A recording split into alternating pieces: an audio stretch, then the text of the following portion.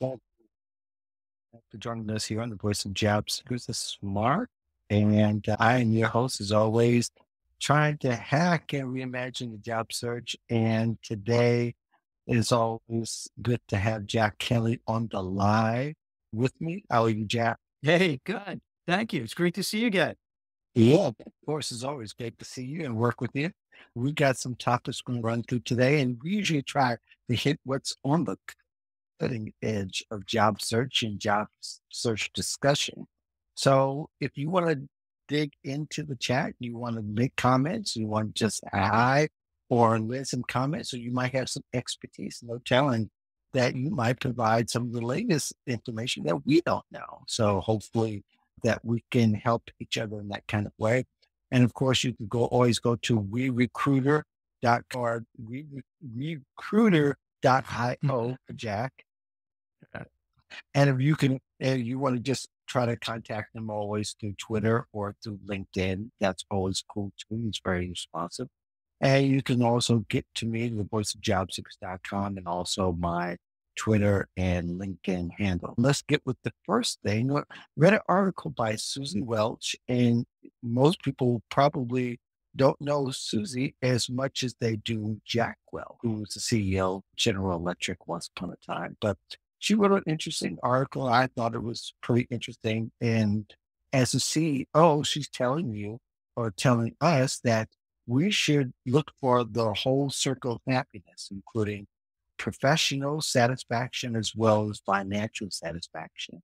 And really, we want to discuss really, again, talk about why loyalty is the thing that still is being heard out on the streets of social and everywhere else in the news, as opposed to looking for places where you need to be happy or where you should be happy. Because really, when you're happier, you get better work. Just starting off with you, Jack, and just I know you've written about it several times in helping people try to find a workplace where you may not find it in the first shot Mhm. or two at jobs, but eventually that should be everyone's goal, right?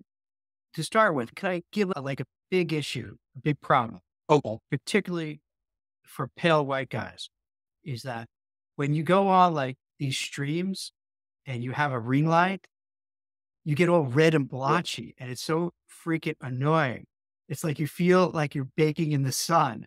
You're like, at 7-Eleven and the hot dogs are going around. That's how I feel when I go on.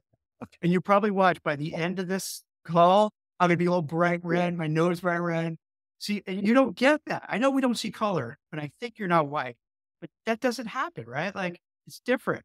That looks different, but us, although there are times when, depending on the lighting, there's too much lighter. I'm actually a shade lighter than I actually am. Yeah, go figure that one Wait, what do out. you mean? How does So that work?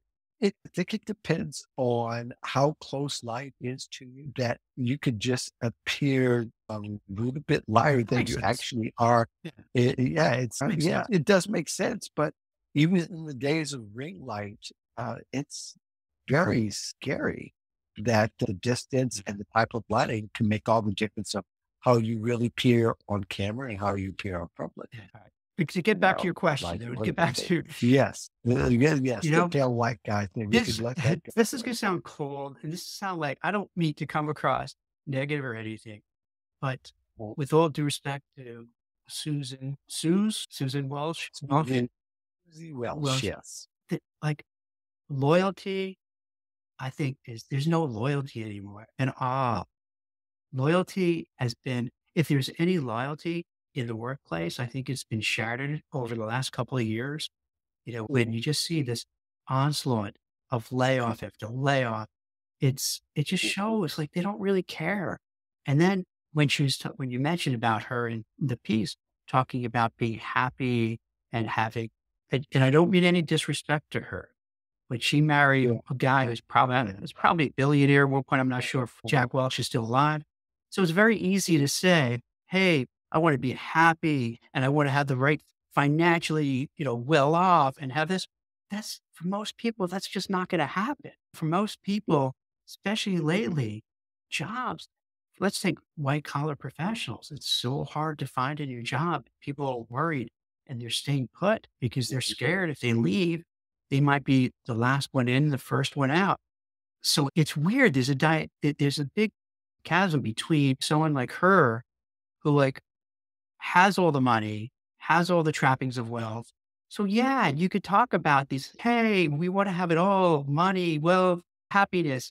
But for most people, what I see, and you have people who are listening, if I'm wrong, I'm willing to be called out on it. I think most people are just Mhm. struggling. Yeah. I agree with that. And I think overall, really, it depends. There's two Jack Welches as reading over the years. And from what I remember, there's those who agree and followed his mantra of putting the nose to the grind and never letting go, relentless work, and all of that. And the other portion is a lot different. Mhm. And depending who you look at, that's how he's remembered. And to hear that from her, I thought was pretty interesting. Although I think as well that once upon a time she gave some advice that might be a little bit contrary to even her Mhm. comments. I won't go into it, but mind you, I think that uh, CEOs overall are not sure what to say. It's better for them almost from an image and from a brand point from the dig all the way in or to dig all the way out. Because if you're in the middle, if you're in that lukewarm spot, you're like people rolling their eyes, they're disregarded completely, and it hurts your credibility if you're not in or out of whatever part of leadership, especially when it comes to either help people financially. Like you think of some of the CEOs that do talk about paying people fairly, they're not popular amongst those who think a lot differently and vice versa. So I think that a lot of times CEOs don't know what to say except for are they speaking to their people in the company when they make public statements, or are the people talking to people who are their peers? And I think that might be a question to ask when you see this kind of post from someone like Susie and like others who say and have opinions about salary and happiness and all that kind of thing. Yeah, I think they're just different. They're different class systems. They're different stratas. If you're the CEO and the executives, think about this. Oh, from 2022 to now, with all these layoffs, it's the workers who are getting laid off, but they're not the ones who are making the decisions.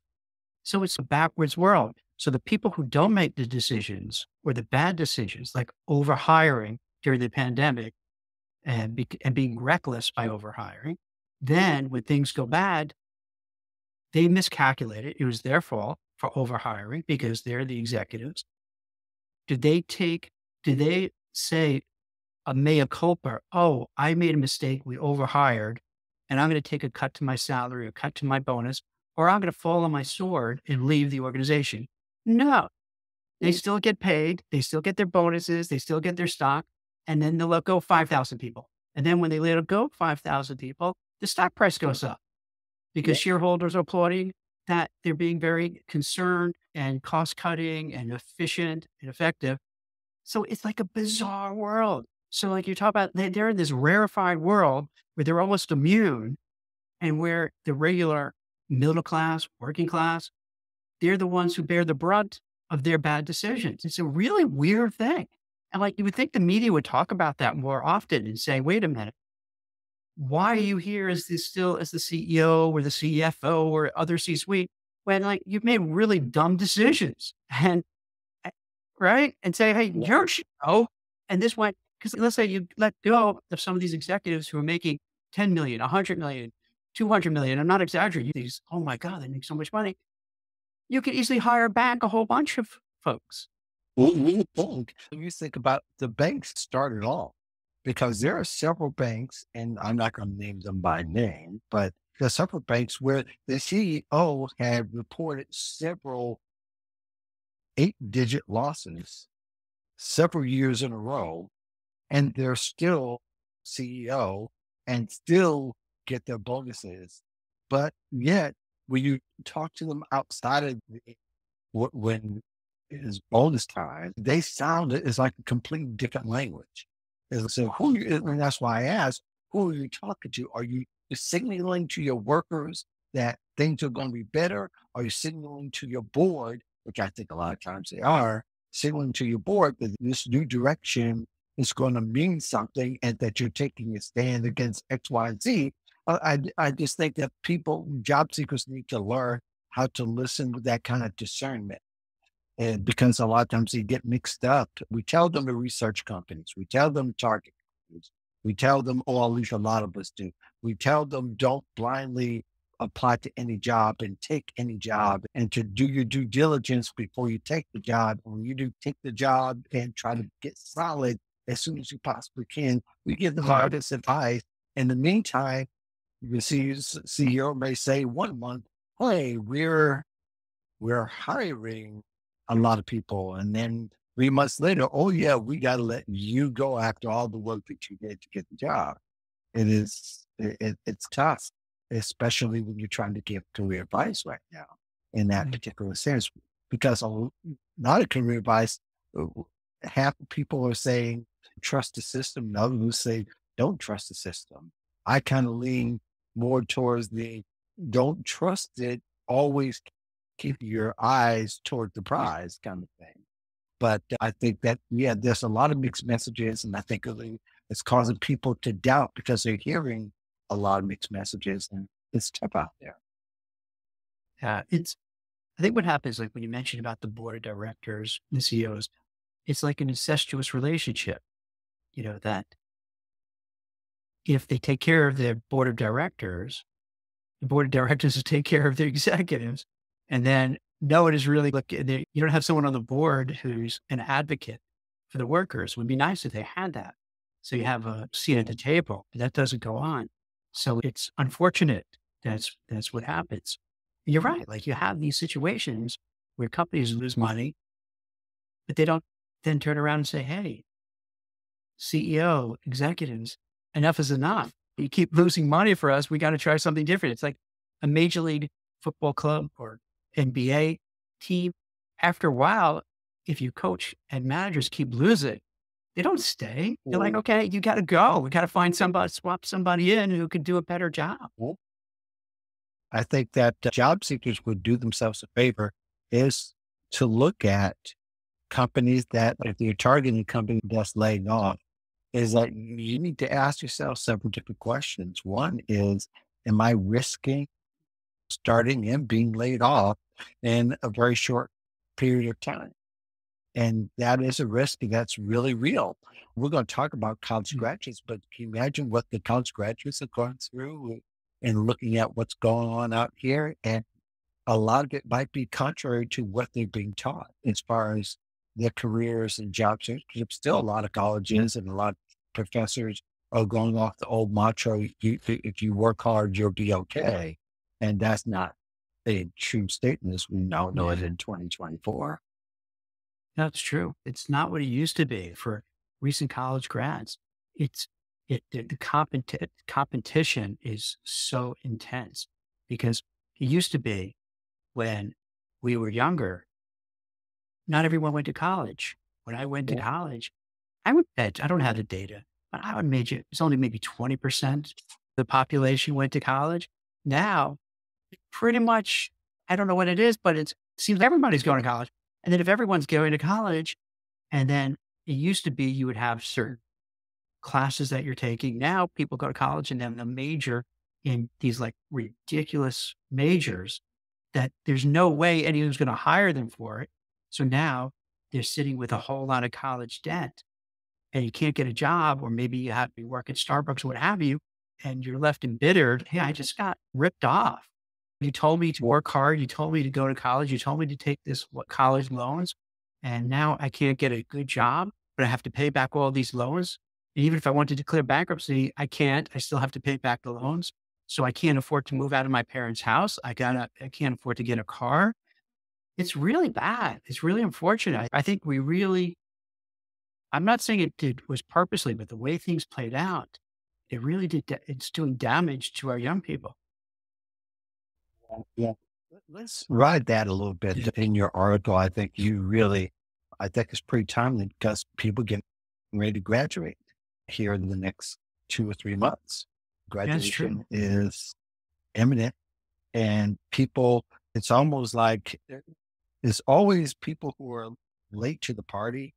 I think the people who really have it right have already, by the time they graduate, have had 4 or 5 internships.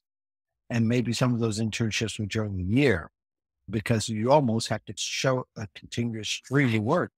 In your article, you say they're still their employers want you to have 5 years of experience for a 22-year-old to have experience of work.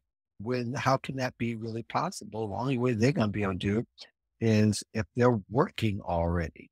So there's a lot of mixed feelings of that. Are you finding that in the people that you talk to in the conversations that you're having, that people are still overvaluing the college degree to the point to where it's another world that you're speaking to? So I think what happens is this. When you say that, do you mean to compare it with the trend also where they're saying, "Hey, you don't need a college degree, we're gonna hire." Is that Yeah, what you refer to? Or comparatively, because there are some jobs, there are some companies that kind of withdraw the whole college degree thing at this point. There's some that do, and there's some that actually are still ring that bell. It's hard to give a percentage of it, I'm sure, but you might be able to cite a survey that says that, but a lot more have withdrawn that old, you got to have a degree thing, yeah. no matter what position it is. So it's interesting with a lot of times you hear these companies, they'll always say these things that sound nice. Hey, you know what? You don't need a college degree. We'll take you. But then it doesn't happen. Then they get asked for the degree. Same thing with then when you follow through for these entry level jobs. If you go on LinkedIn and you put in whatever it may be, data analyst, what have you, and entry level, and you'll see they want, like you mentioned, 2, 3, 4, 5 years of experience. That's ridiculous. It's beyond comprehension why they do that. Now, could it be a glitch that whoever is posting these things is just not thinking it through? I don't know. Do they just want to put something out, but they're not going to hire? Could it be? I think one of the other reasons that we really don't talk about too much, going back to the pandemic, I think you had this overhang of people who, let's say 2020, 2021, didn't have any jobs. And then each successive year when people were graduating. So now you're competing not only against your graduating class, you're competing against the overhang of the last 2 or 3 years of people who were during the COVID world and they didn't find a job or they had a job way beneath what they should be doing, barristers, Uber driver, Lyft drivers. So like you have this crazy intense competition. So I think the employers feel, hey, we could keep jacking up the criteria for somebody to get the job here. A lot of problems also, some of the postings have been illogical. Even to this day, well, I shouldn't say I don't know even to this day because I haven't looked for a job like that in years.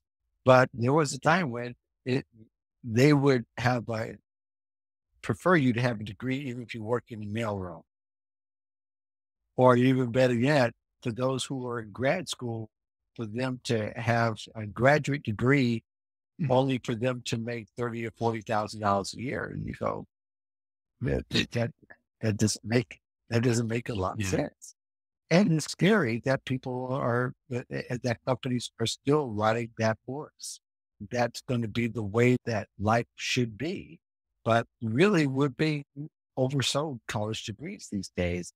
And it's even hard for a parent to convince the children these days, especially when they know what's going on. If they understand the game, it's for a lot of them, they'll go to a trade school first before they'll go to get a college degree. But it, So depending on the it kid, makes a lot of sense. 100%.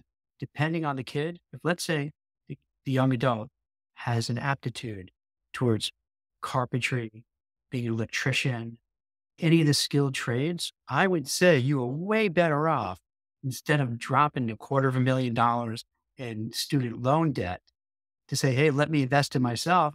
I'll become an apprentice for an electrician, learn how to do that. And then if I'm entrepreneurial, maybe I'll have my own truck. And then before you would have a couple of trucks, the same thing with a plumber, the same thing with painters and so on.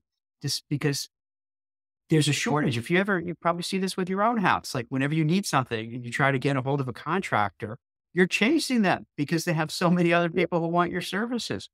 And that's not necessarily the case right now with recent college grads. So you might be better off. And I think the trouble is that we've become as a society, this very classist kind of society. So that let's say you live in a certain neighborhood. Let's say it doesn't have to be a really uber expensive neighborhood. Let's say it's solid middle class, maybe even upper middle class, even maybe a little under. And if your kid doesn't want to go or can't go whatever to college and do something else, it's oh my gosh, this is terrible. This is what's going on. Oh, there's a problem. But why? That's a great, given everything that's happening now, it makes sense for parents to start reevaluating. Does this young person need to go to college? Does it make sense for this person? Do they have the aptitude to really do something? And is it worth it to literally spend hundreds of thousands of dollars for a piece of paper that may not help you? Whereas maybe the other thing, you can make a nice living, do it really well, be part of a union, get a pension, and that gets ignored because for some reason we look down. And let's be frank, this happens a lot. You look down on these working class and blue collar people, but meanwhile, they're doing pretty well. Thank you very much. They're making a lot of money. They're getting a lot of business, but it's just because they're working with their hands. People turn their nose up, which is horrible, which is like, this is one of the many things that's wrong with our society and how we think of things. We should be appreciative of those people because if they weren't there, our lights won't be on, our toilets aren't going to work, our roofs are going to cave in. But yet we act, oh, because we're in an office, we're better. And we somehow, I think we have to change the way we view the jobs that people have and not judge them and judge them negatively if one works with their hands and one is just on a computer or a laptop all day long. I think though, if a lot of parents weren't still, if their mindset and their spiel to the kids wasn't so stuck in the 70s and 80s and maybe even the 90s, because a lot of that just comes from that particular generation, my generation and your generation. I think millennial are bringing up kids a lot different, maybe a little bit more open to adjusting to whatever the market is because they're much more in touch with the market because they can see a lot more because they're in computers, they're looking at data, looking at social timelines, they're hearing everything that people are saying about the jobs not turning out to what they're being. People are exiting the corporation world because it's not all cracked up as it used to be. And there are classes of people who are not getting a fair shot the same way that others are getting a shot. So I there's a lot of things to consider being a new grad, but if you're a new grad, it's going to take if you're stuck in it, there's going to need to be some things that you'll have to proactively do. And you may not have heard it from your career service center. And I think that a lot of times, one is you hear from your career service center to get an internship, but they won't help you land the job. They'll give you some of the tools, but not truly invested in helping you, whether they're a busy career center or not. That's not speaking to all career centers, but a lot of them have the philosophies. We just give you tools and then we throw you out to the cliff. We know that you're going to land because everybody does. They just don't land in the right places where what their degree speaks to. And I think the other thing too is that they have to also create their opportunities more so than the opportunities coming to them. Somebody who's a college graduate who doesn't have 3 or 4 or 5 internships by the time they're graduating, they've got to now spend maybe the next couple of years struggling or to get internships so that by the time they're in their later 20s, they can land the right position. So there's a lot of strategic things that college graduates today will have to do because they're not being told. They're just being taught the philosophies. They're told what to do with their resumes, what to do with their cover letters, how to interview in a kid, and all these things are introduced. There's a lot of things, a lot more things going on out here than just being interviewed and get a job. I don't know how much in your article, Yeah. to, I didn't read it a second time. You're citing the problems it seems to always have happened. It gets to, they get to February and March and it's, oh my gosh, I just heard that so and so from last, who graduated last year still doesn't have Mhm. a job from 2 years ago, from 3 years ago, and they're struggling. It could be scary at this particular And then I don't know if you're familiar with this kind of trend on TikTok where you see people who do have a job, and particularly see a lot of young women who have a job. And I think where they're being interviewed and they're being asked the job and asked how much they Oh, make. See, this is something that a little one, different I was alluding to is that where they're basically saying, "Oh my gosh, I didn't know this was going to be like this. I have to wake up super early, commute it, let's say commute into New York City, work till 5:30, commute back home and do it every day after day." And they're like, "I'm exhausted. I get home, I'm exhausted. I just have enough time to make some dinner and then I'm done. And then I got to do it again." And I don't, maybe I'm naive, but it doesn't look like they're great. They're such great actors that they're hammering it up. I think it's just generally this, oh my gosh, this is what this world is like. This is horrible. I can't get enough what, sleep. I got that long commute back and forth. My job doesn't even pay me that well. I don't have enough money that I can even get my own apartment, but I'm working so hard. And they're like, and you could say, again, I could be naive and this is all like an act and put on to get clicks, but it does seem that it's very frustrating, even if you get a job, that they're just think about it. But we're used to it, right? But like when you think back, it's what, cruel and it's just harsh, and you don't have really much time for your to have a life. no, you don't. And thus the calls for more Yeah. hybrid remote work is so that people can have a Yeah. life. Because, and that's one of the reasons why people always think about it. Getting to adults, you have a family, you have babies, you have children, and you got to come home to also tend to them almost as much as you do your job. In fact, you give your job more energy. By the time you Mhm. you get to your kids, a lot of times it's 'Cause second you're plate. exhausted. It's You're leftover. just exhausted. Yeah, because you're exhausted. It's hard. And people are looking for some answers. And some people are creating their own answers. But I think that for most people, they're hoping to get some kind of relief so that we all understand. It's interesting. You remember we talked during the pandemic, executives who are say, I see why life is hard. But then 2 years later, oh, we have to have everybody in Mhm. the office. It's Right. like they forget that they had it hard too. They saw how hard it is because they were mostly men. They were mostly white men who controlled the narrative as far as whether people coming to work or not. They saw their wives and they saw how much needs to be done, but yet they get back to the office, pandemic open. They forgot all of that. Mhm. They forgot all that they said about how hard it is. I can see, I know I need to change. Yeah, you get to do some remote work because of your office and because you say so. But then you're demanding everybody else to come in. It's not a fair exchange. Yeah. And people see it. Yeah. So I think that college grads have got to work, but mostly a lot of them have got to take control over the job search and go and figure some things out way before graduation. Yeah.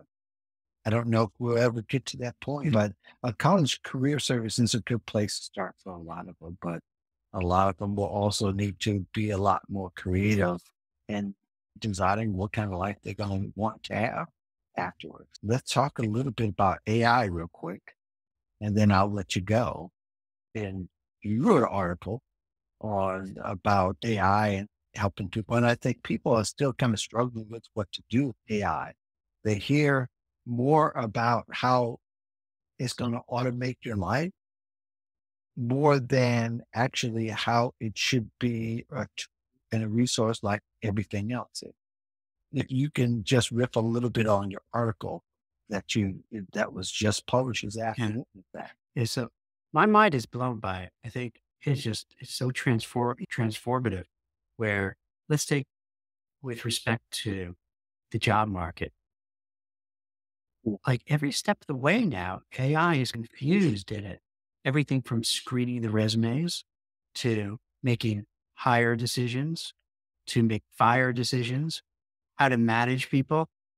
Like for instance, it's really interesting. I talked to this guy, Josh Person. He's one of these like HR gurus. Yeah. And this is what he gave me as I was talking to made me think about writing this piece because with the managers, it's really interesting because like he made the smart point that what happens a lot of times, the person who gets the promotion is the one who's that guy, that woman, that person who's like friends with everybody, always in a good mood, always, hey, let's go out for drinks, let's do this. And then the manager feels like, oh, this person is really good, but they're not using the right metrics. They're just thinking because this is a really positive, upbeat person, but they're not really looking to see, are you meeting your deadlines? Are you doing what you're supposed to do? What have you? But then when you start using data like with AI to say, okay, is this person actually hitting their metrics? And you look and go, huh, person who I thought was like the rock star is really just all smoke and mirrors. Whereas the other person who's maybe a little bit more quiet and not like a big boastful kind of person, they're the one who's really doing well. So all of a sudden the data can show, and then it's in a way not arguable because you can just point out, okay, here's all the reasons why that person who was overlooked because they're maybe a little shy, a little reserved, a little quiet, but they're killing it. Whereas the ones who are like, well, the big shot, they're like, yeah, you're really all talk and nothing is happening. So it's there are ways that each piece of it, you notice, and then you have a whole, like this whole cottage industry has developed where you have these startups, these small, scrappy startups, where you could take, if you want a resume, they'll just do the resume for you. Then they could do a cover letter for you, and then they could send out emails for you and so forth. They could actually send out fill out applications. So it's every little piece of the way AI could help out. Now, is it perfect? No, it's not perfect at all, but it's still early days. And it does seem like this is like a huge game changer. Like for myself, it makes my life so much easier. Let's say when I'm writing a piece, it makes it so much easier that I could, what could take hours of doing, like just searching and trying to find stuff. You could find it like in a minute and you could go, oh, that's what it's all about. Oh, now I get it. And it completely makes everything so much better and easier. Well, yeah, I find that I rather use AI to help me on the back end than the front end. I think that's where a lot of misconception, a lot of people want AI to do everything for them, and they're hoping that it'll be programmed to do everything for them, or at least the mundane stuff. When in essence, yeah, you can have it do it, but it's not that sophisticated yet, and it may take a long time before it gets to that point because it really can't read emotions or minds or predict what happens. But I will say that if you need to finish things, or if you need to double check sources, or if you need to make sure that you dug deep enough on research, that's very helpful and very powerful as far as writing is concerned. But I know that it's also is helping managers make decisions if it's based on data. I Mhm. imagine it is one of the markers that they're using. Yeah. Absolutely. That's a good example. So let's say you're looking at your data and you find out like, huh, I didn't realize Jack was absent so many days. Oh, I didn't realize that he's coming in late and leaving early. I didn't realize he didn't finish this project on time and so forth. So there are ways like you could keep track and see, and not with like an old fashioned list where you're writing it up, but really be able to judge what's going on. I remember early on with LinkedIn, and they took this away. I remember really early on when they started, they had this feature. And this was great for a recruiter because they could point out, and they did, they would share who looks like they're looking for another job. Because even back then they were using AI and because they would say, okay, I don't know exactly what the metrics were, but like it did seem if you were talking to a recruiter, that's something. If you're getting some more people in your network, linking in with them, And you would see all these different, are you reaching out to HR people? So then it would be able to formulate and come back to you and say, hey, Jack, as a recruiter, this person looks like they're open to leaving. So you might want to contact them, which is, Well, I think they probably discontinued it because it probably would be very bad press done on the platform that you're using it to siphon off. So I know they cut it off. Now I could be a little cloudy with some of the specifics of it because this is like 10 years ago, but it's, it could really take it to the next level. It gets scary too, where everything you do is being watched over. Big brother. well, seekers should know that what his limitations are, because I think again the expectation right now is unrealistic to have Mm, it do something for you. Now, I think it can help correct things for you. I know the people who put in their resume and have them to do grammar checks for them, and among other things, but that might be okay. But still, it won't. It doesn't get down to the court issue for someone. Can you do the job? Is what recruiters are interested, bottom line, right? mhm. They're interested, can you do the job, rather than to give a perception that you have potential to do a job. There's a big difference, right? Absolutely. Well, I think that people, that job seekers are going to need to dig in and try to find out ways that it could work for them. But again, I find it more helpful on the back end of things, confirmations, or if you need to just try to find some information that you weren't able to find through Google, that you're going to be able to use it to help them perfect whatever they have already or to make it better.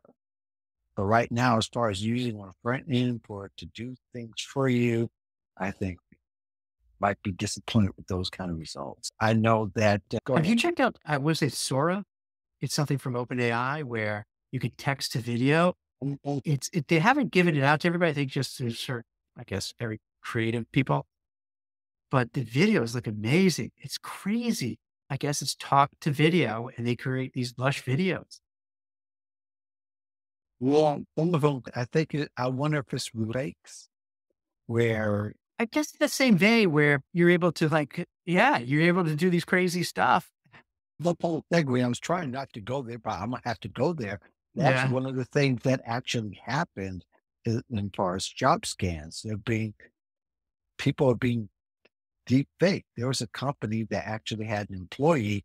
He thought he was talking to his coworkers. He was looking at video and everything, but these coworkers were scammers. So they asked him to send, I believe it was a list, or put it this way, in this particular story, they sent them $25 million. Damn. Yeah. So that's because they thought he was talking to another outlet. I guess they were talking to across the country to UK, I believe it is. And and of course, they were able to use the videos to make a avatar of the person. They were able to ask for this list that the employee had, and of course, it ended up in the company losing Mhm. $25 million. But these things are made to look like the real thing. It's not made to look fake. So yeah, there's hundreds of hours of people that we have now, probably millions of hours, and they can use those things, insert even text to for that person to say, So or wow. make it look like, It's so wild. the actual, but it's definitely wild.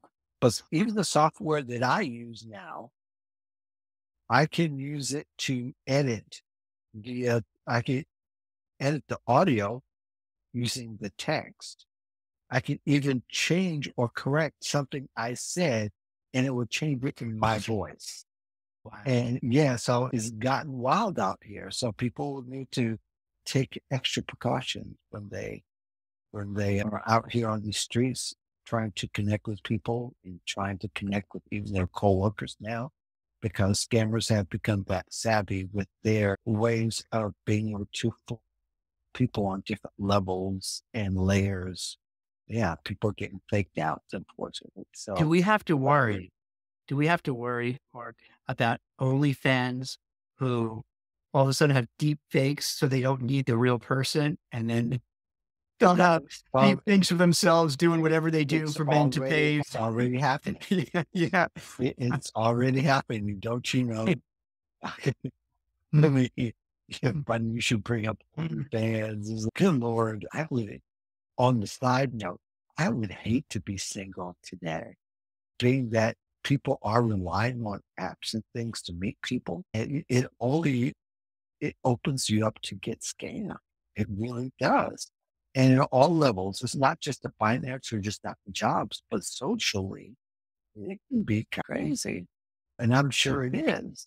And I'm sure people, there are millions of stories out there that have happened. But I think on the job scam and that job seekers are going to have to really vet the people they target. Look up everybody that contacts you regarding a job, any recruiter, because they're fake recruiters, they're fake HR executives, they're fake career coaches, they're fake people who say they want to be helpful. You just pay me the small fee. They want your money. They want your data. Your data definitely has more equity as far as they're concerned because they can sell your name over and over again to other scammers who are just come by to scam you. You gotta be careful out there. The job scams are real. They're here to stay. They really are. In any case, what you got coming up next? I'm just writing a lot. I'm in this sometimes you're in that groove and you just keep going and going. So I'm in that. And I'm just trying to find really interesting stories to cover. Like what happens, for instance, I was writing about what happens with all of these real estate, big landlords and these big developers, Radical. where if you're not going back to the office, like what's going to happen? And then what's with the fallout. Same thing like with the $1 trillion of debt we have. Like, what does that mean for like workers and job seekers? Like when we like loaded down with so much debt. So yeah, I'm trying to look at real problems, real issues that are out there and yeah, and discuss it. Doesn't mean I have all the answers, but sometimes it's like what we do here. Like I'll bring something up and then it opens up for other people to think about and come up with ideas and thoughts. So that's what I'm trying to do is write about these things where people may look at it and go, huh, I didn't know that. And then oh, maybe they see some themes and maybe I should tell my kid to go into the trades, or maybe I should do it. So it opens up possibilities and different ways to take action. And like you were saying, maybe to help you with your job to maybe go one way or the other way, depending on how all these things play out. An article recently for Lenza about companies looking a little bit more back as far as thanking candidates for coming in. And I was talking with Rona Barrett, who was Rona Pierce. I'm sorry, she uses three names, but Rona Pierce. Yeah. She was with us on Job Seeker Nation, but she was saying how companies really need to take more time. If you want to win the war for talent, you should start thinking your candidates will come in to interview. Ultimately, I think pay is the ultimate. Thank you is paying for people time, especially when you have them go through 5, 10 rounds of interviews. But I think thanking them really does say something a little bit more, making maybe a touch personal and all that. And I've got some other articles coming up in the Cool. lens. I've got about three that are coming up here in the next 2 weeks. Looking forward to seeing what people think and their feedback. Thank you, Jack. Once My again. pleasure. You know what? We could flip the Go script for so that when you have those articles out, we could talk to you. Maybe we have another guest and we can ask you about, hey, what did you mean by this? How is this? And you can it. talk about your pieces. I have some interesting, All right, cool. some interesting things coming up, especially I'm still reading. The other things I talk about are the job scams, but I'm concerned that job scams not just here to stay, but I don't know, and this is in addition to what you talk about, but I wrote a post about resume looters, how there was a group, this band of bandits, uh, robbed a job portal of employment data, which included people's resumes and what they put on applications, online applications in particular. There were millions of people. This happened over in Asia, but just as things happen somewhere else, it's going to come here in the United States. And that's going to be a very Yeah, interesting conversation that we're all going to have because a lot of private information, other than just where you work, is going to come out. So I think that's going to be something we'll be talking about, and I'll be talking about for a while because I think that yeah, people really need to be much more conscious about what they put out, not only just on social, but consider what they write as far as on their job applications and consider the platforms that are keeping them the most secure. makes sense. All right. So I look forward to seeing those other stuff. Right. Yeah. This you've been listening to the Voice of Job Seekers with my friend Jack Kelly, writing for Forbes and also recruiter.io. You want to contact him. And your site also helps uh, job seekers, Mhm. I believe, as well Yep. as connecting career coaches with or career advisors, even with Mm. job seekers, so they can get help, right? Perfect. Yes. Okay. We're done here. Peace in the valley of luck. Thank you very much. Good seeing you again, man. Thank you. You All too. right. Take Good care. talk. All Bye-bye. right. Bye.